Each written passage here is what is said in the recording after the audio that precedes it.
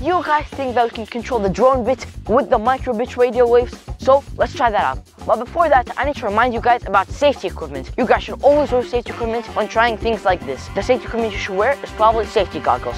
So let's try it out. Let's place the drone bit on the ground. And now, if we press button A, it should fly. And as you guys can see, it is flying. And now if we press button B, it is going to land. Guys, it is amazing how we can use the microbit radio waves to control the drone bit, but it's only landing and taking off. What if we want to move it forward or backward, maybe even left and right? So, I have some secret. This is called the joystick bit. With the joystick bit, we can do all of those things and more. So, let's plug in the microbit to the joystick bit. First, we remove the USB cable. And now, we just slide this in. So if we turn this on, we should turn off the drone bit and then turn it back on for it to connect. So if we turn this off, we wait a few seconds, then we turn it back on. Now it should connect.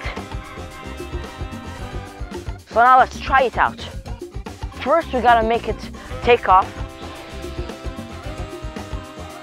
and then remove it.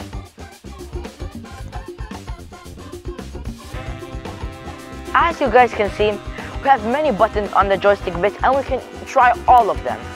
So let's test some more of it. Let's make it take off. As you guys can see, it's taking off. And now let's use the joystick.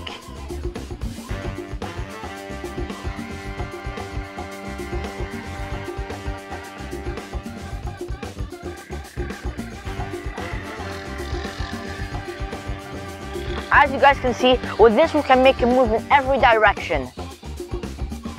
But now let's press button C.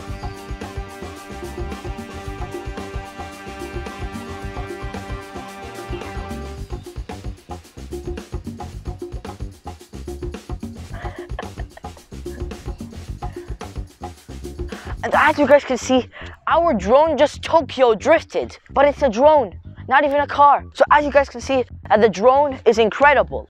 Guys, let's open this up.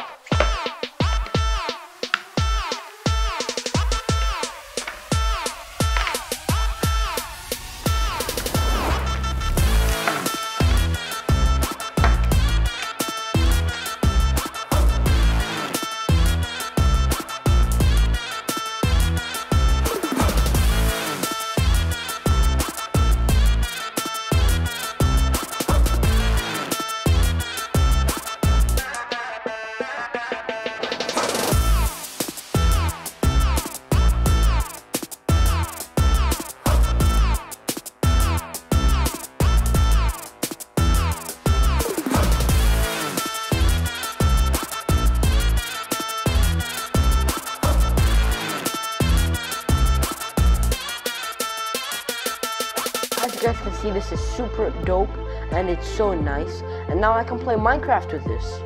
And as you guys can see, all we need to do is just slide the microbit right here. And now let's go right into the programming.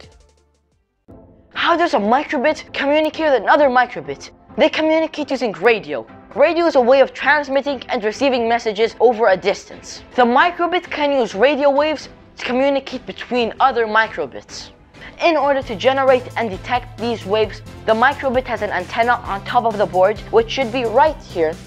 And we can program the microbit to use this radio feature. While one device transmits or sends a message, the other device receives and can be programmed to send back. And to avoid interference from other microbits sending messages, we can program this microbit to send messages in a specific group, and only the group members can send messages. So now we have to program the joystick bit to send messages to the drone bit, and we have to program the drone bit to receive these messages and send back other messages. So let's check the code out. So guys, this is the code for the joystick bit. And as you guys can see, it's a little long, but it will all be worth it. And this is the code for the drone bit. It's also a little long, but it's also very worth it. And I will be adding these codes down below in the description. If you guys like this video, please leave a thumbs up, and if you guys don't mind, subscribe. Also, remember to share this to some of your friends or maybe even family members, and I hope you guys have a wonderful day. Bye bye.